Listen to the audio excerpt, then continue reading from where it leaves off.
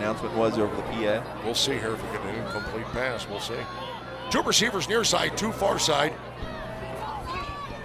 All right, Reeder, he just kind of shovels it off to back in the backfield. It gets smothered by the Lancer defense at about the 29-yard line. That's Iesa Jarmon just coming up from his corner position on a pitch, on a old school pitch sweep to his side, and it's like one of those when the cornerback reads the screen pass and the bubble screen and he just blows it up. That's pretty much exactly what just happened. That was a great play by Iesa. Little Miami's got a good crowd here tonight too at Lancer Stadium. Look at that, a lot of people over there.